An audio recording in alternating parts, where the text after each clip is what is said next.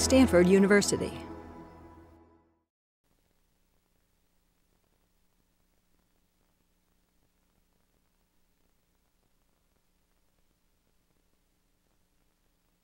Okay, let's get started. So welcome to CS 193G. I think this is lecture 12 by now. Today we have Stephen Parker. Steve at NVIDIA's current role is as Director of High-Performance Computing and Computational Graphics. And before this role, he led a team within NVIDIA Research to sort of stand up and invent OptiX, which is a general-purpose ray tracing platform that he's going to talk about today. And before joining NVIDIA, Steve was faculty at the University of Utah. So please join me in welcoming Steve.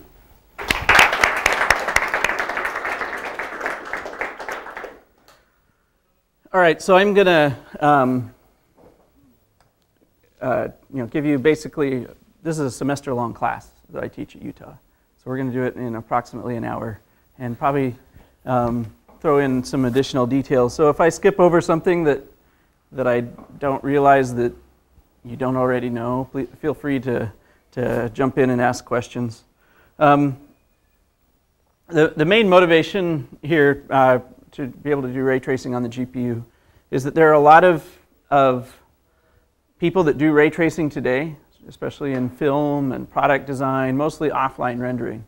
And then there's a lot of people that claim that that's the future of graphics, that's where we want to be because we want the world, the interactive graphics of the world to look like movies. And there's some debate about that second part, and it's a useful, healthy debate. And again, probably another semester-long class to fully debate that.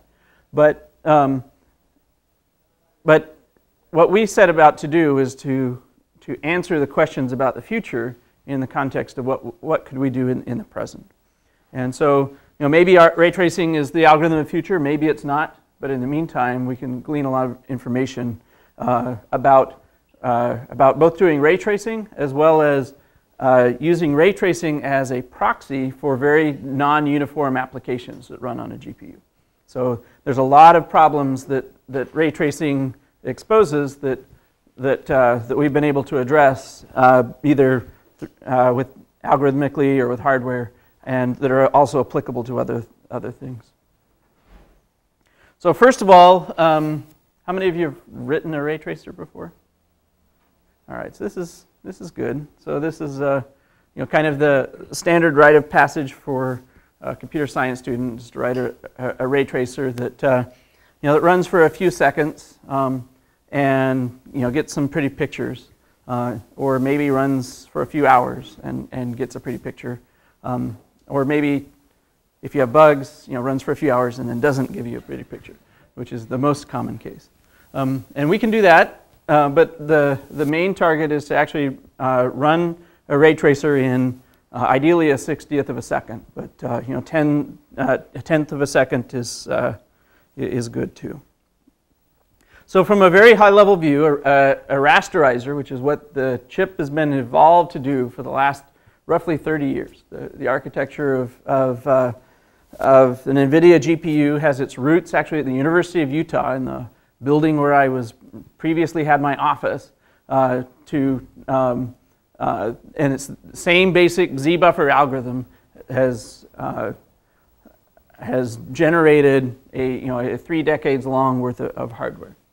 And at a high level view, all you need to do is figure out where, take one triangle at a time, figure out where on the screen it hits, and for each of those pixels, in a modern pipeline, you would execute some shader, a fragment shader. And a ray tracer is canonically the other way around, where you loop over each pixel instead of each triangle and figure out what triangle is behind that.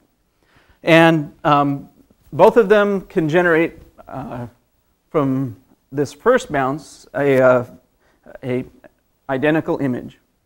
The advantage of a ray tracer is that you can use that same operation recursively to be able to gather light for reflections, refraction, or even diffuse global illumination.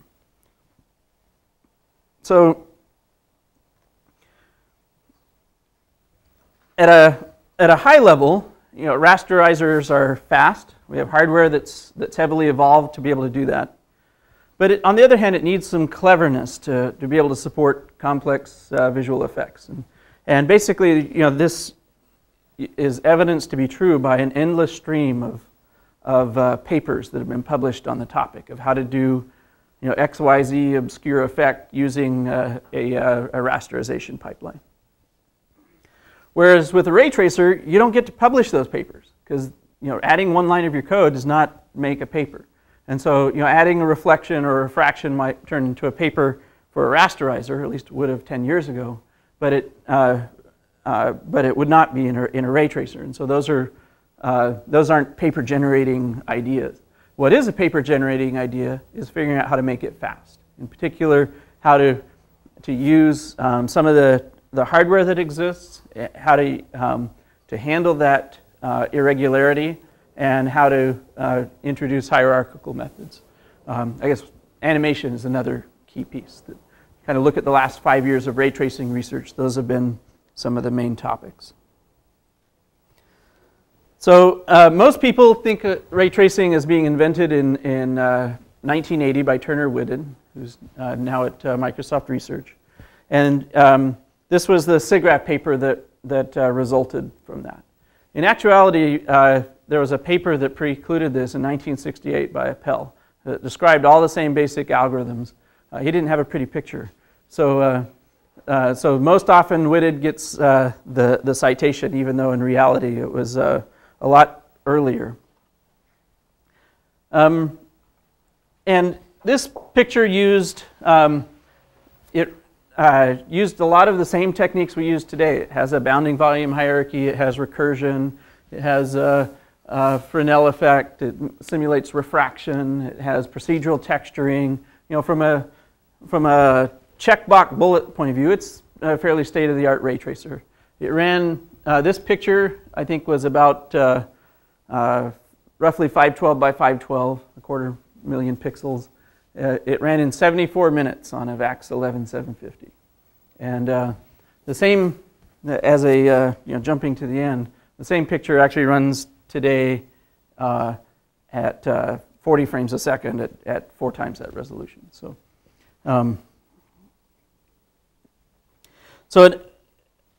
a few years later, Rob Cook and others showed how to extend ray tracing to what's called distribution ray tracing.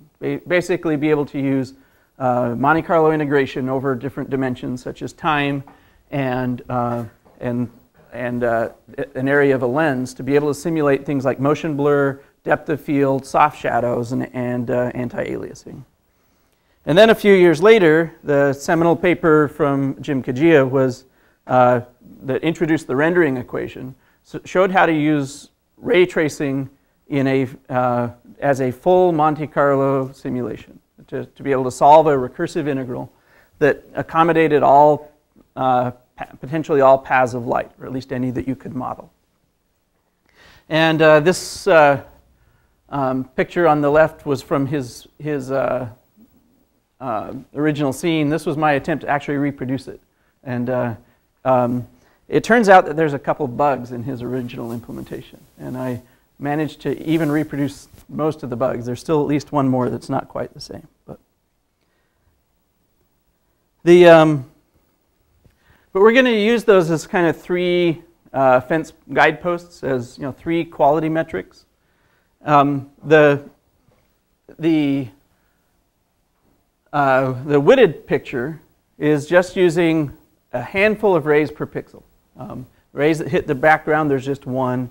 Rays that hit the metal, there might be 2 or 3 that shoot shadows or reflections or refractions. But for the most part, there's order 1 rays in each one of those pixels. Whereas the distribution ray tracing, because it integrated over these higher dimensions such as time and lens area, it required a lot more rays per pixel to get a converged solution. And roughly 16 to 64, let's say order 100 samples per pixel. And it depends on what you're doing. If you had some dramatic shot with a wide depth of field, you might take a lot more. But most movies are actually on the order of 16 rays per pixel. they also have a lot of pixels, so that helps. But and then a full path tracer in the Kageo world is anywhere from on the order of 100 samples per pixel to 10,000 samples per pixel. And in fact, I did a rendering once of the Cornell box, which is one of the most simple benchmark scenes, at 100,000 samples per pixel at 4K resolution, and you could still see a little bit of the noise. So it's without advanced techniques to make those things converge fast, it takes a lot of samples in order to converge to the right answer. And using those three things as guideposts, you can understand what kind of the confusion is in the community about what ray tracing is. So a lot of people, when they say ray tracing, they think of fancy global illumination, soft shadows, and cinematic-like effects. And then when somebody says interactive ray tracing, they think, oh, that means they can do the film at 30 frames a second, and that's not necessarily what reality is. Right? We're not quite there yet. So doing a handful of rays per pixel at interactive rates is quite possible, and eventually over time be able to add more and more rays per pixel to accommodate more effects is where we're trying to drive.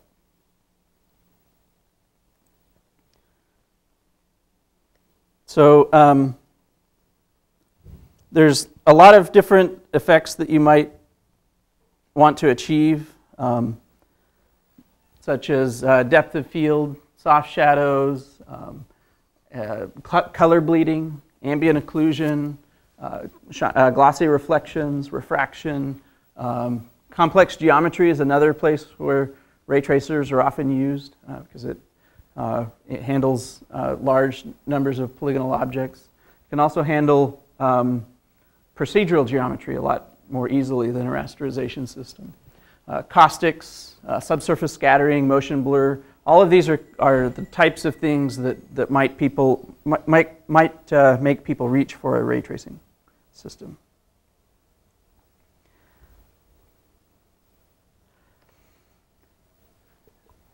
And so all of this has led to some common myths. So a lot of people, without going into the details of why, a lot of people really believe that rasterization is linear in the number of primitives. You throw one triangle to the screen is the mental model.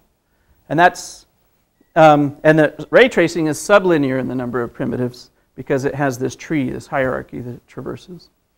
In reality, neither one of those are really true. And so, that type of comparison isn't really helpful. Likewise, the same thing applies. Yeah? Sorry, this might be a really stupid question. What does sublinear mean? Sublinear, I mean less than O of n. So, order, this is a, so, I mean, if you double the amount of time, double the number of primitives, it should take less than twice as much time to get the answer. So,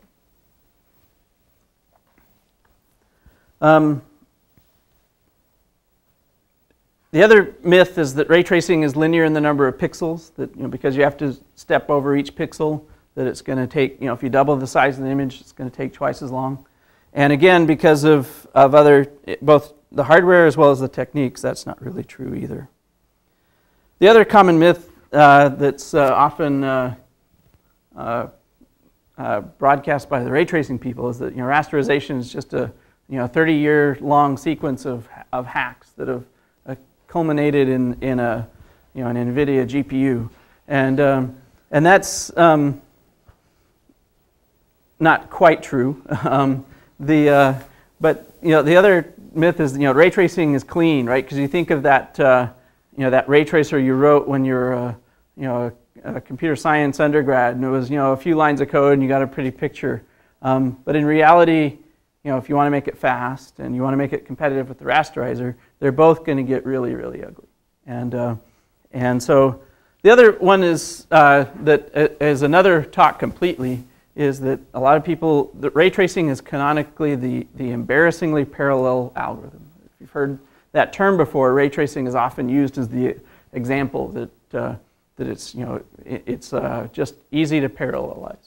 And it turns out that if you want to, especially if you want to drive it to real time, that assumption breaks down. It's not embarrassingly parallel, but that's a whole nother talk to be able to show that.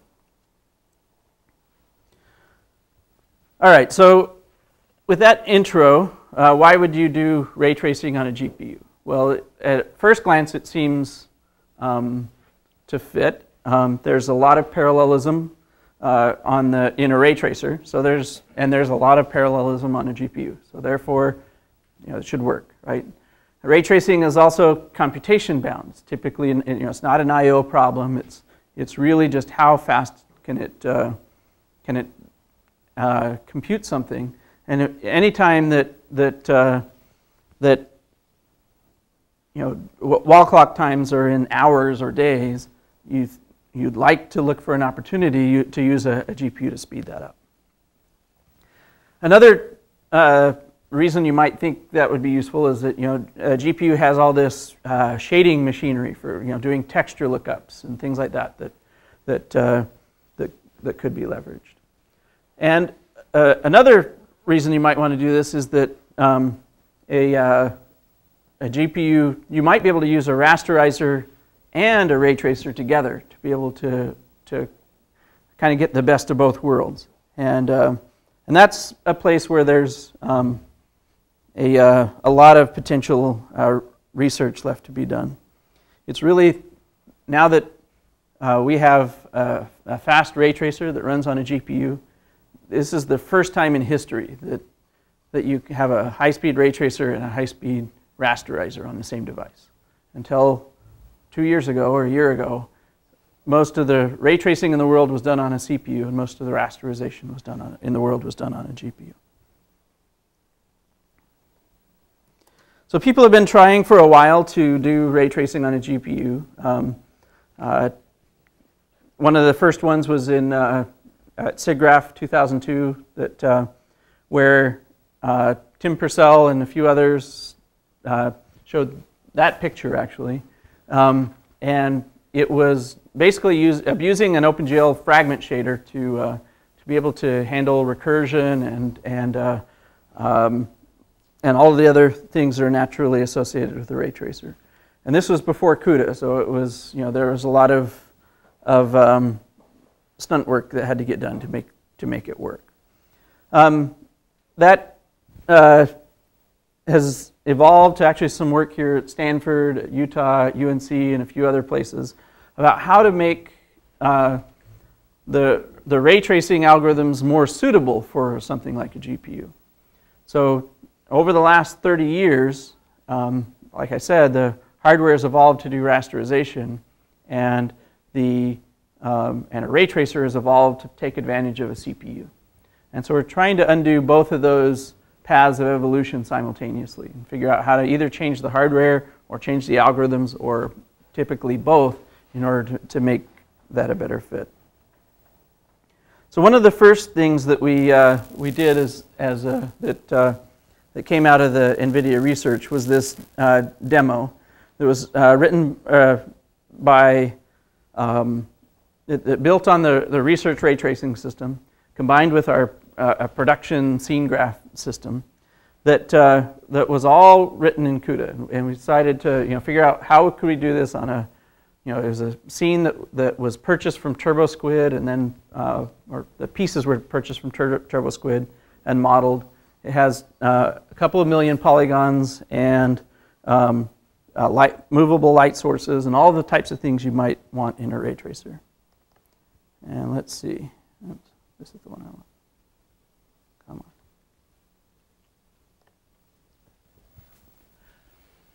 And this, unfortunately, does not run on my laptop. We're still working on that. But it ran on a desk side system with 4 GPUs in it at about 25 to 40 frames per second at HD resolution. And it's all the things you might want in a ray tracer, including glass for the headlights, reflections, hard shadows. There's no shadow maps or things like that if you've had to deal with those before. And to show you why it was hard, now that you've done some CUDA programming, this is another view of the exact same scene, except that instead of drawing the picture, we draw the time. How long did it take to compute that pixel? And so the wider it is, the longer it took.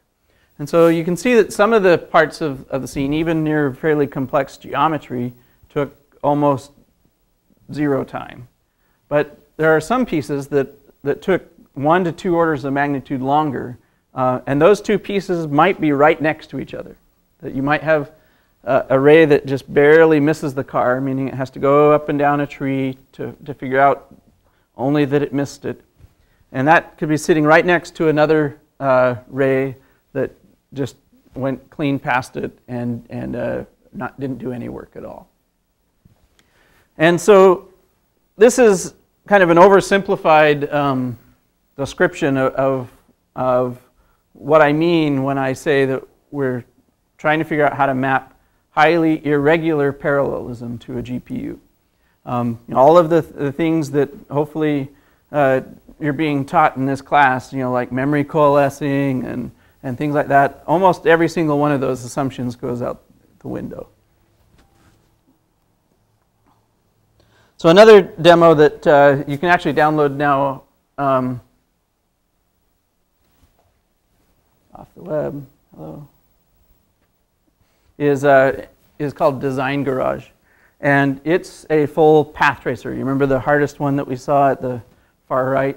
It randomly sends rays around that gather all of the potential paths of light in a few million polygon scene. You can download this and play with it. There's like, I don't know, 6 or 7 different cars and 3 or 4 different environments, and you can change the color of the car, and it's all just a brute force physical simulation of light, following photons around in a scene. And it sparkles because we're showing it to you before we've reached hundreds of samples per pixel, but it eventually converges after a few seconds of waiting there.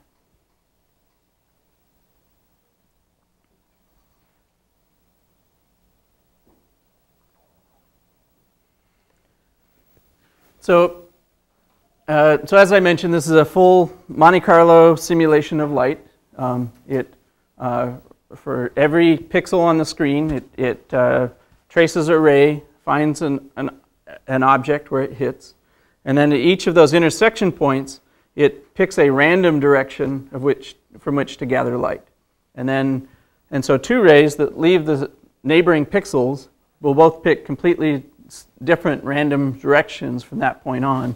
And so from the second bounce on, they could be going completely different directions in space, which means completely different paths through the data structures. And handling that divergence is basically the crux of the problem. And the short answer is, we do a bunch of things to try to minimize it, and then we hope that the hardware can handle the rest. So one of the things that we do, if you look at how a ray tracer is written, it's the bulk of the time, probably 80% of the time, is spent in this loop, where you're traversing over a tree, and for each one of those trees, it's typically a bounding volume hierarchy. You need to perform a test and decide if the ray hits that node or not. If it does, you're going to make a decision of whether to traverse its children or whether to look at the individual triangles in that node.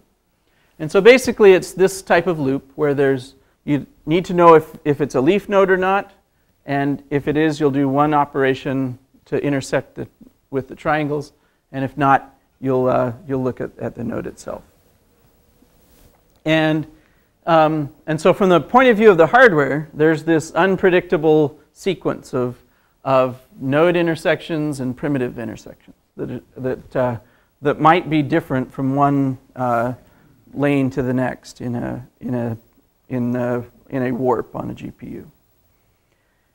The other problem is that it's a variable amount of execution time. We have no idea how many times it's going to go through that loop. It might be, a dozen, or it might be 1,000, or just kind of the typical range. So let's look at how that would execute on any sort of SIMD hardware. So first, we're going to just map one ray to one thread, and let them go. Let them do what they would naturally do. The SIMT execution model on the GPU will handle that. It will give you a correct answer, but suppose that each thread is executing this sequence of operations. Several node traversals interleaved with some primitive intersections represented by N and P. So time goes left to right. This is what we want. We want a packed. If each one of these were completely independent units, this is the sequence of operations that we would get. However, when we map that to a SIMD execution unit, the way that it works is that if any of the lanes need to perform a node intersection, that operation is going to be performed. And so, and then it would leave the other one sitting around idle. So these blue spots are essentially bubbles in the execution pipeline, where that thread can't, because it wants to do something else, it needs to sit around and wait for the other things to catch up. And so there's two problems that you see. One is a termination penalty, where some of them finish earlier than others, and then sit around waiting for a long time for everything else to catch up. And the other is an execution penalty, where there are these bubbles that are inserted in the pipeline because the SIMD unit can only do one of those two operations at any given point in time. And there's a couple ways to fix that. One of the ones that was published in a paper is a speculative traversal, where we essentially reorder some of those operations. And so if any of the threads in a warp want to do node intersection, we might as well go ahead and do that, since you have to execute that code anyway. So you can fetch that data, perform that operation, and then hope that you needed to do that operation anyway later. And most of the time, this is successful. Occasionally it does more work, but in this sequence, you basically take one of these ends and push it into this slot, which can then collapse a lot of the other pieces. And so in this speculative execution model, actually, even in this simple case, has a pretty dramatic reduction on the number of these states that were executed. Another technique that is possible is to just reorder the way that the code is written. And so the most straightforward thing to do that works great on a single-threaded system is to have two nested loops. So there's an outer loop that's going to continue working on things, and then an inner loop that's going to perform traversal steps until it finds something, and then another loop that's going to perform intersections until it finds something. And it turns out that on a GPU you can get a lot closer to that MIMD execution by refactoring that code into a single loop. So you have a single loop where at each step we're going to perform, at each iteration of the loop, we're going to perform one step of traversal and one step of intersection, or up to one step of intersection. And the reason that this works is that in this case, you pay those execution type penalties twice. You pay it, well, you pay it 3 times, I guess. You pay it in this loop, you pay it in that loop, and then you pay for it in the overall loop. Whereas in the second form, it will more efficiently interleave those 2 different pieces. Another thing to give you a flavor of what it takes to make a ray tracer go fast is to think about the state of what state is being maintained in a ray tracer. Again, if you've written a ray tracer on a CPU, you'd have no hesitation with declaring an array that one per thread. But on a highly parallel system, you might get in trouble if you do that. And so, for example, the GTX 280 has up to 30,000 threads. The Fermi has 24,000 threads. And so that means any 1 byte that you want to consume per thread state is going to take 24 kilobytes on the device. And so having a large recursion stack of several megabytes like you might typically accomplish is not really a practical solution. Where this comes into play the most is actually with traversals. So traversing a data structure like we've referred to before is a recursive operation. It's often refactored into a while loop rather than using a language-based recursion mechanism. But even with that while loop, you need to have some sort of state to remember where you need to go back in order to resume that recursion. So for example, a KD tree traversal with this tree on the right would step through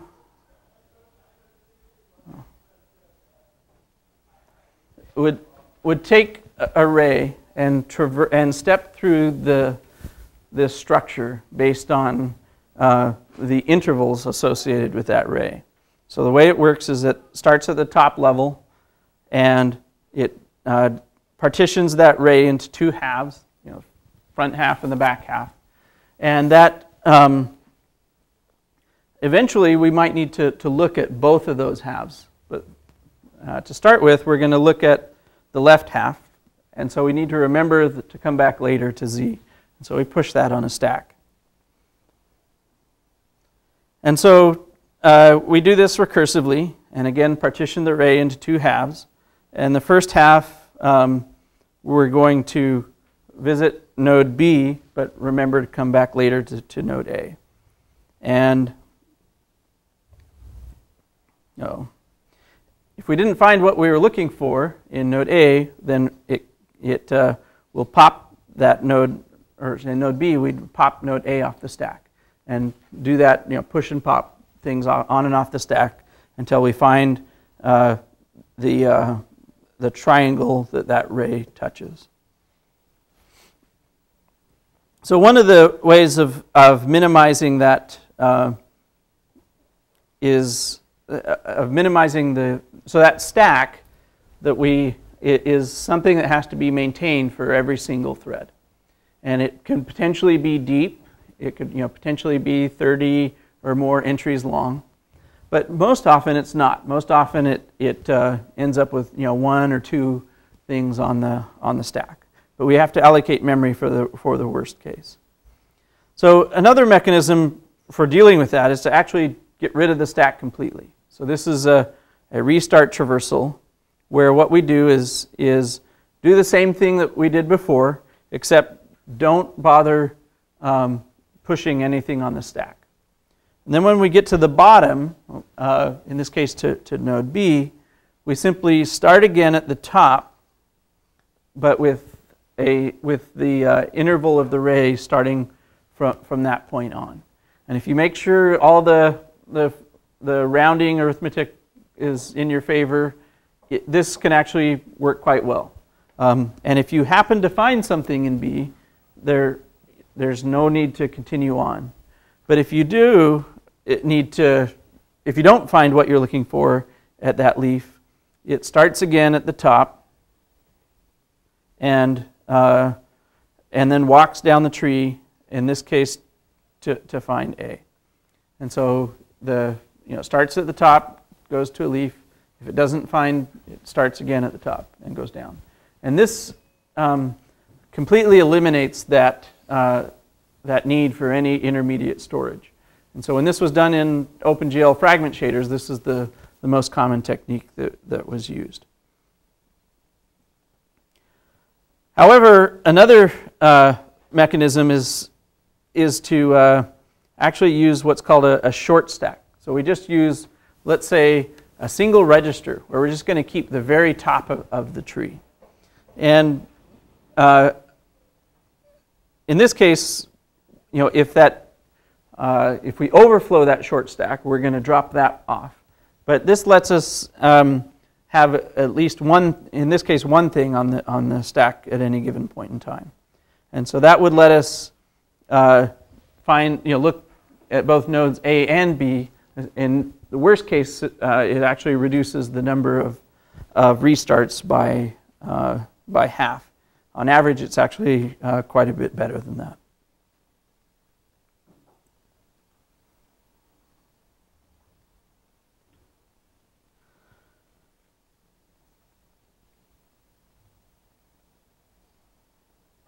So this is, and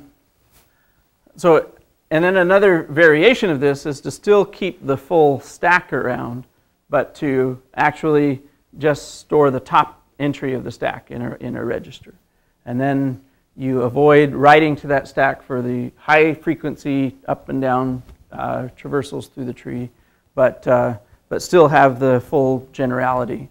And this works with both a BVH and a KD tree. If you've implemented a ray tracer, you may know what those are.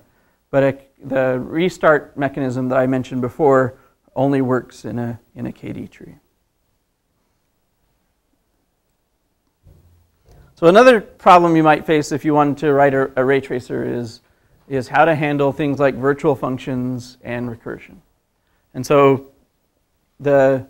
if you got a high-level, bullet-level description of CUDA, they would tell you, it's really great, it's highly parallel, it has lots of C++ features. About the only thing it doesn't do is virtual functions and recursion. And then you go up to a ray tracer and they said, oh yeah, we've written ray tracing in PostScript and Haskell and just about every programming language on the planet. And really the only features you need from a programming language are floating point arithmetic, virtual functions, and recursion. So it turns out that even though CUDA doesn't support virtual functions at the moment, there's still a way to get that model. And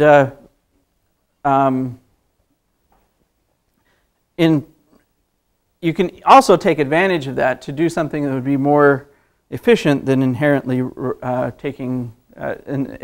supporting recursion.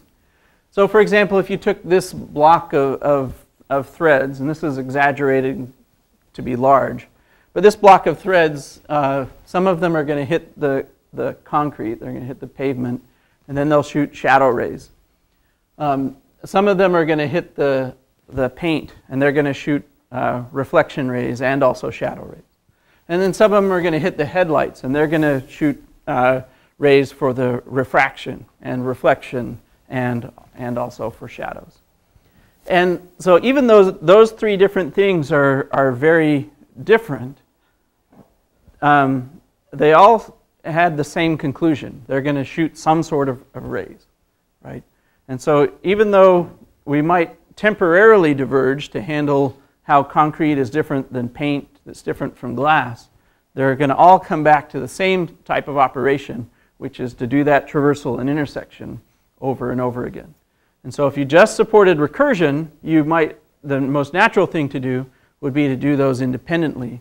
But there's some advantage of taking those common operations and merging them back into a single unified packet of work to do. And this is really the kind of the core idea behind what OptiX is. So OptiX is a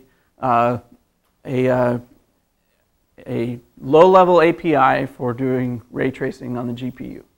It provides a programmable set of operations that's a lot like if you took the fragment shaders and vertex shaders from an OpenGL and figured out what are the basic operations you need to do to support ray tracing of a variety of different types, you know, all three of those things that we posted at the beginning for a start. And it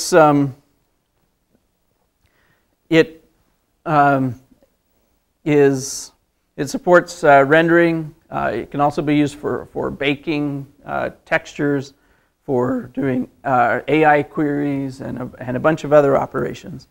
And it's a set of fundamental operations that a ray tracer would perform. And so it's not a renderer. It's not, you know, OptiX by itself doesn't make pretty pictures, but the fundamental pieces of OptiX can be assembled to make pretty pictures. What's baking? Oh, baking is, most games don't have the horsepower to compute shadows or other lighting effects. And so what they do is they make a texture map where that lighting information is baked into that texture.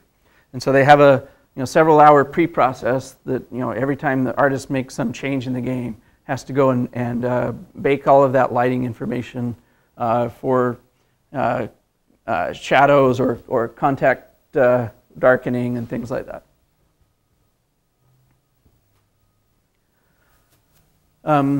It's usually done with, or it's often done with ray tracing. And the difference between baking and ray tracing an image is that with baking, the rays originate from the geometry, from all the points on the texture where you want the lighting information, instead of from a camera, from a virtual camera. OptiX is highly programmable. It supports shading with an arbitrary payload, or in other words, the information that you carry along with the ray is up to you as a user of this SDK.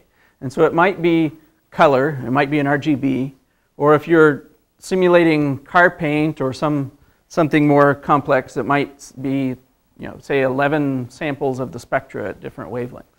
Or if you're simulating sound, it might be another set of frequency samples and maybe some phase information.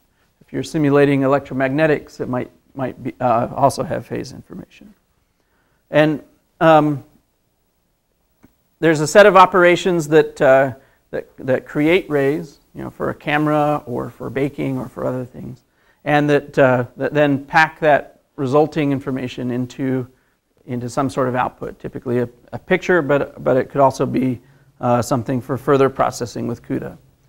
It also supports programmable intersection, so you can write a little CUDA snippet that does ray triangle intersection if you have a polygonal model, or you could do ray NURBS intersection, or how many of you have seen the Mandelbulb? I should have got that one, but there was somebody created a 3D analog of the Mandelbrot set called the Mandelbulb, and basically I think they turned it into some sort of spherical coordinates.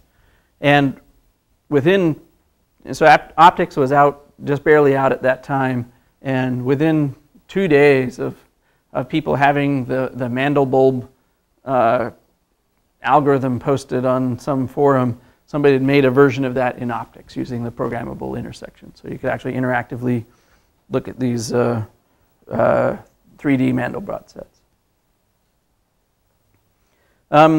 It's intended to be easy to program because, even though we didn't go into all the details, hopefully I conveyed that there's a lot of thinking that has to go into how to make a ray tracer fast on a GPU. And so this is the idea of OptiX, is to give people the ability to just worry about the ray tracing pieces, and not worry about how do you make it fast on a GPU. And so you just write code for one ray at a time. You don't worry about how they're bundled on the GPU or how they're scheduled or all of those other pieces. And you don't have to worry about acceleration structures. And at a high level, it looks a lot like a DirectX or an OpenGL, where there's a C-based API that runs on the CPU, that runs on the host. It has a simple graph that describes objects and materials, acceleration structures. It also handles buffers, which are basically 1, 2, or 3-dimensional arrays that define the unit of transfer between the host and the device. And then there's a shading system that actually uses the CUDA-C programming language. So you compile your shaders with NVCC instead of CG or something else, that provide programmable operations for materials, intersection, traversal, and so forth. And this is the full set of operations. If you've written stuff for a programmable rasterization system, there's fragment shaders, vertex shaders, geometry shaders, now tessellation shaders.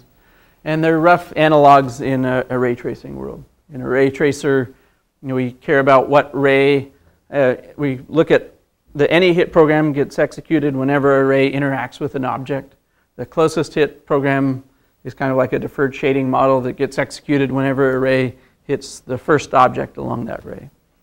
There's programs for determining whether a ray hits an object or not, for creating rays from a camera, for handling rays that don't hit anything at all, and for handling exceptional conditions like stack overflows and things like that. And so the idea is you can implement any of those three things we talked about, basic weighted ray tracer, a distribution path tracer, or a full path trace simulation. And which of those three you're doing is just a function of what those shaders do, and they plug into the same underlying infrastructure.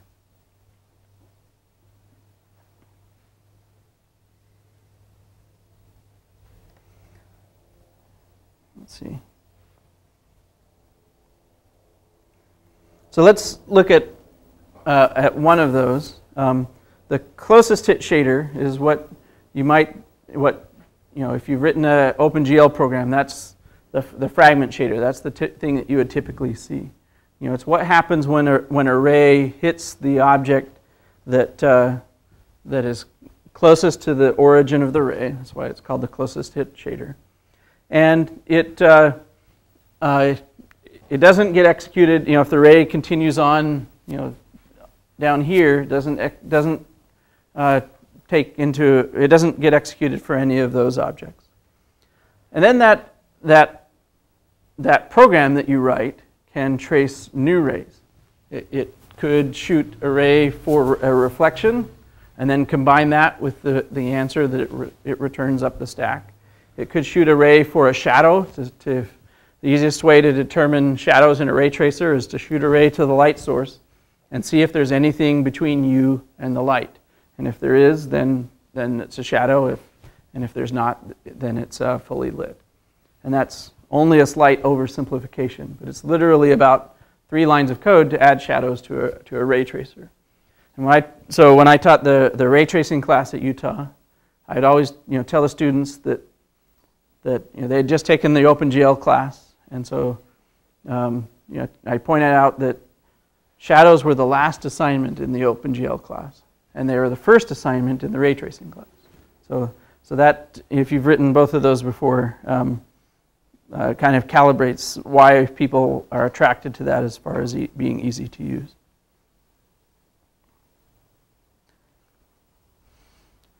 So in this case, in our little cartoon version of it, it shoots 2 rays, one for a shadow and one for a reflection. And the simplest version of this is actually a box on a plane. It'll actually look like a box on a plane shortly.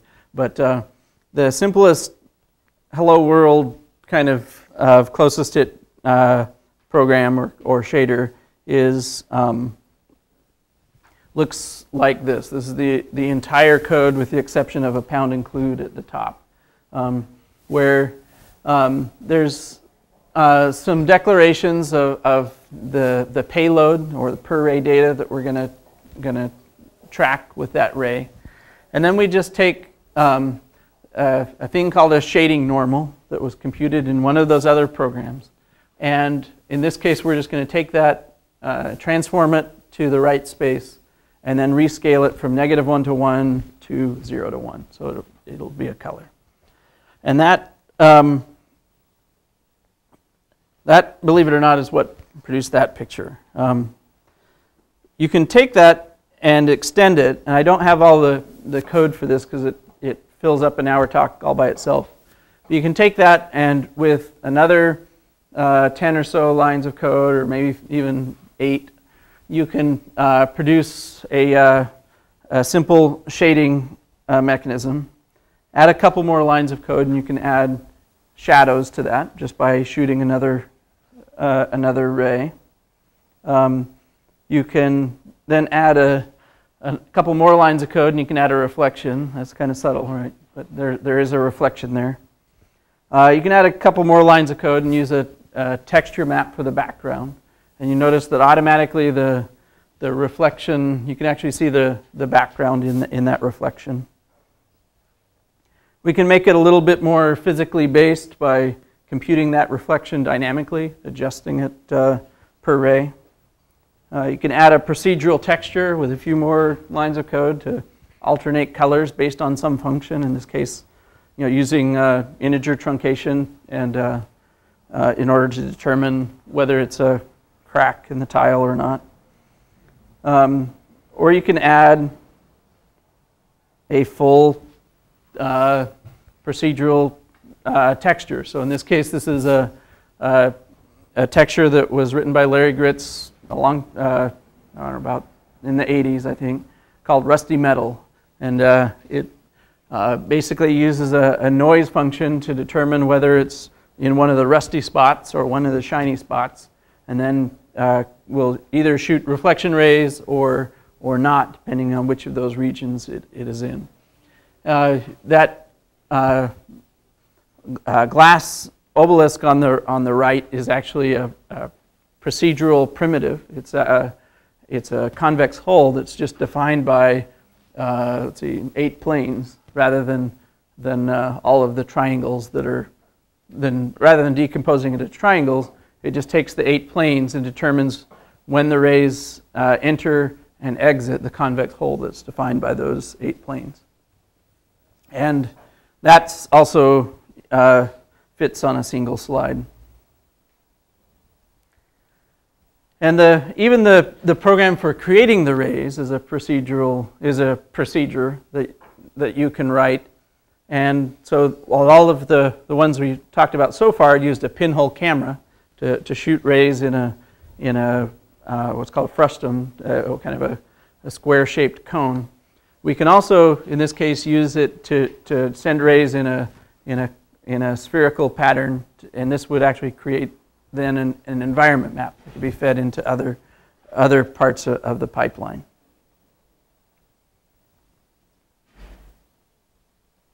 So the way that those get executed on the hardware is through we'll talk about those separately, I guess. So there's through a continuation mechanism. So what it looks like from the GPU's point of view is you need to do some part of a CUDA program or some part of a CUDA snippet, and then you need to stop and you need to do something else. And such as traversal and intersection.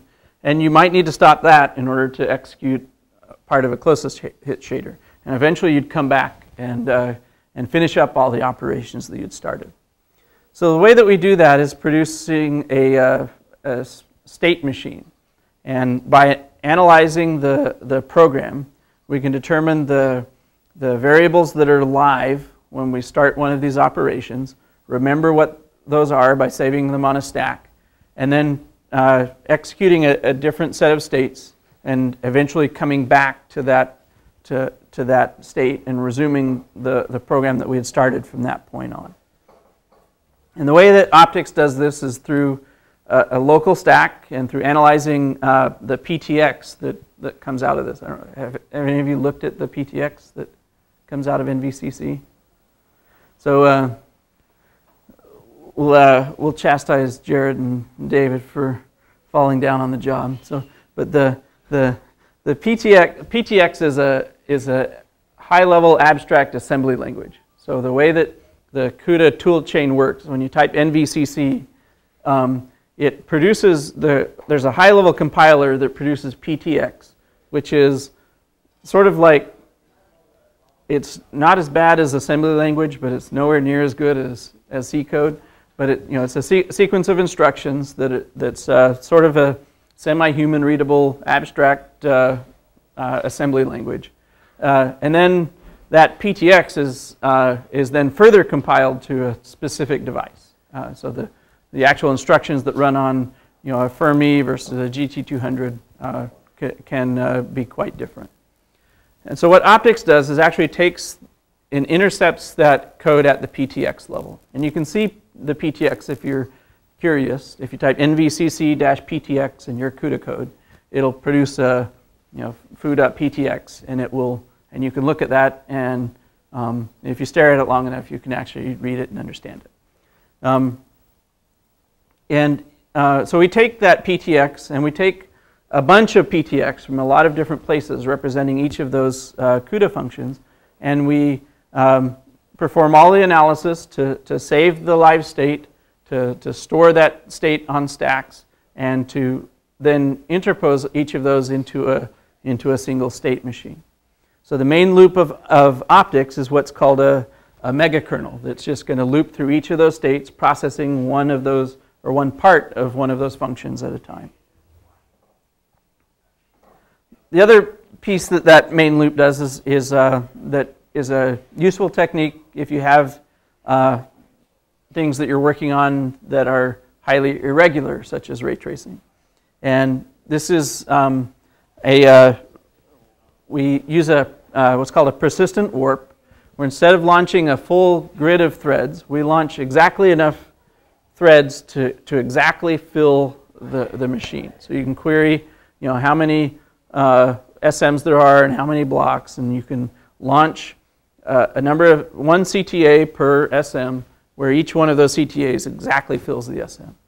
And so, and then each of those will just be in a loop where it pulls work off of some global queue and performs it, and then goes back and gets more work off of that queue. And this helps both with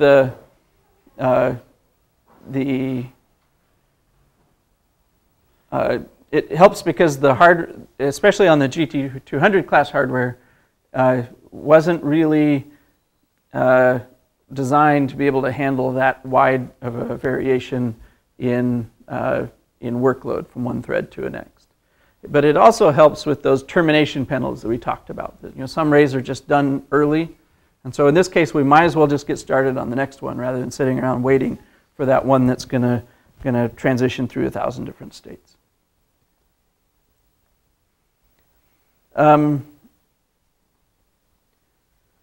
So all those pieces get compiled into a single kernel that contains all of the different pieces of code. It contains all of the shaders for the glass, for the concrete, for the paint, and everything else like that.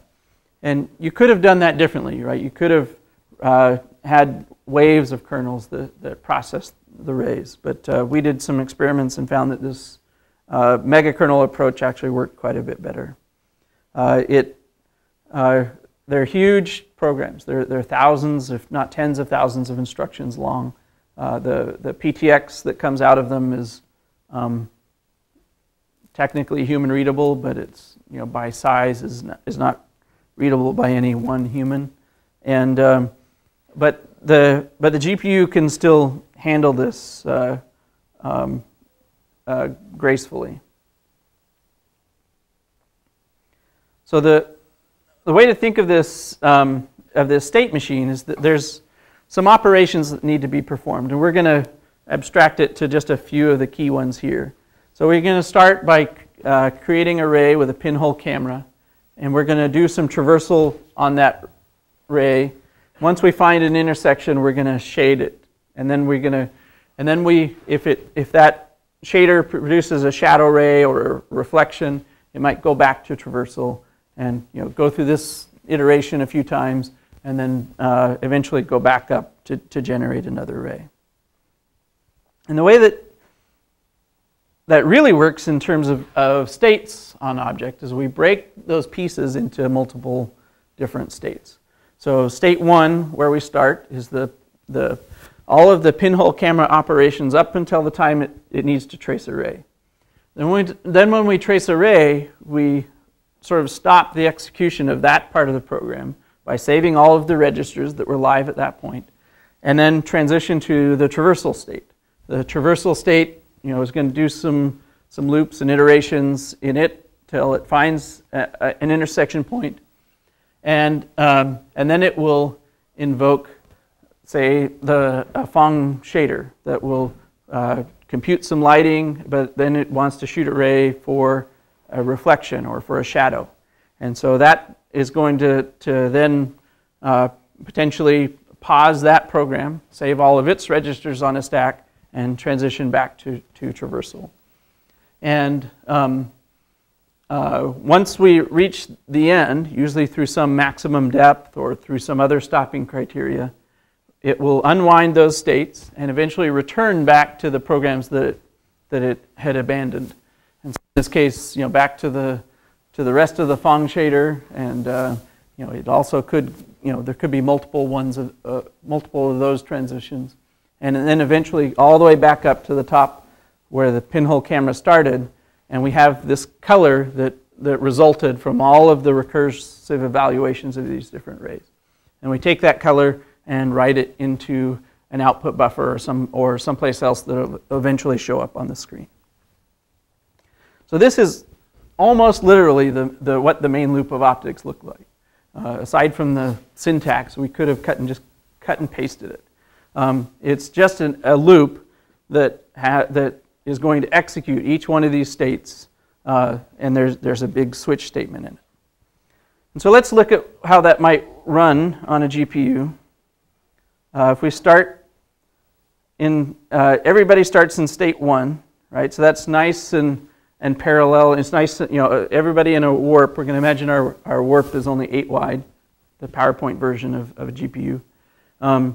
And they all start in state 1, so they're all going to execute that state nicely. They're all going to transition to state 2. But after, and then let's say they all transition to state 3. But now we have, all right, there's one more step in here. All the arrays so far are going together, right? They're going from one state to the next. But then when we get to a point, eventually, where some of the arrays want to do one thing and some of them want to do something else. So the way that if you wrote that loop that we showed at the beginning, while true, switch state, what will happen is the GPU will execute one of those states and then the other, but it will always, it'll mask off, in this case, 3 and then 4, or maybe it's 4 and 3, and you can't really decide which one is which. But now the problem is the next time we go through that loop, oh man.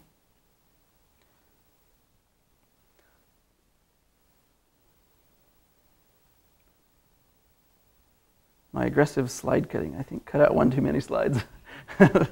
But so now that we have transitioned to different states, eventually, if we just move one state forward at each iteration, these are going to be forever out of sync, right? They're going to be 3 and 4, and then in the next iteration, this will go to 5. That one will, and the red ones will go back to 2.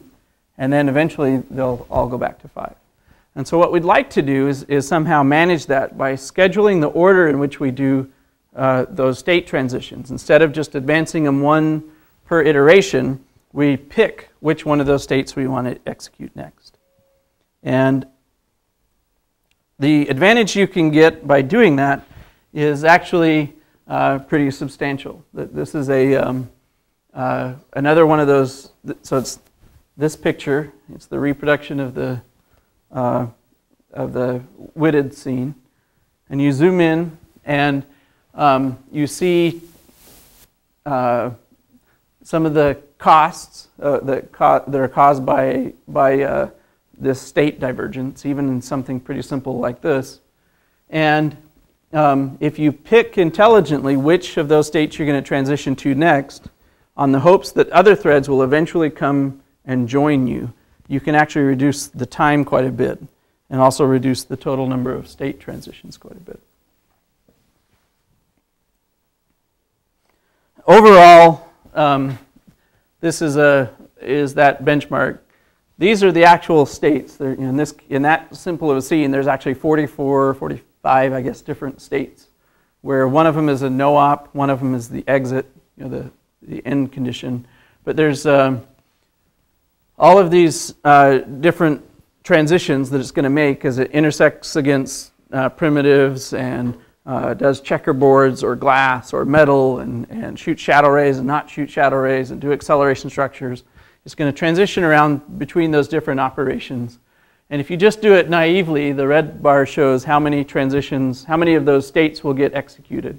But if you pick intelligently which one of them is going to get executed next, it reduces the total number of executions to the blue bar.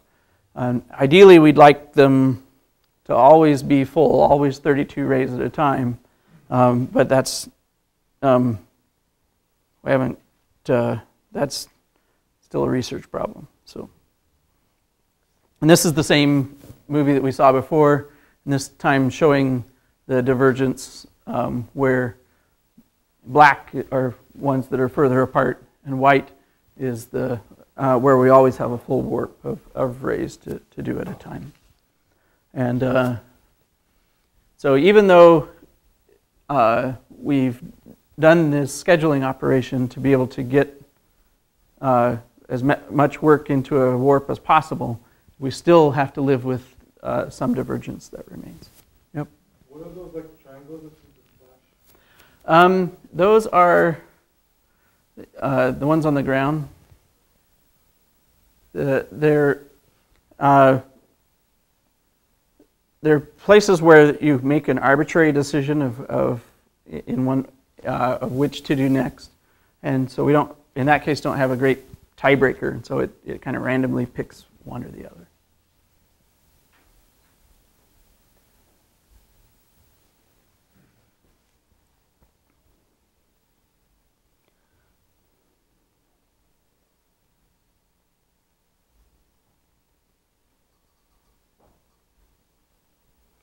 So optics, if you're familiar with CUDA, it's straightforward to use and download. It's built on the same infrastructure. It's available for free at NVIDIA's developer site, including a bunch of code samples that show you how to do different things. All the shaders are written in CUDA C, so you have templates and pointers and that type of thing. But for the most part, it's a lot like using a CG-based system for rasterization.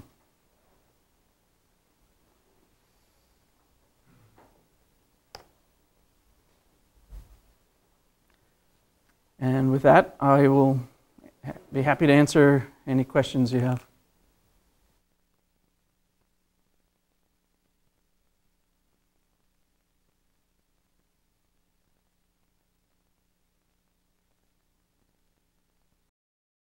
For more, please visit us at stanford.edu.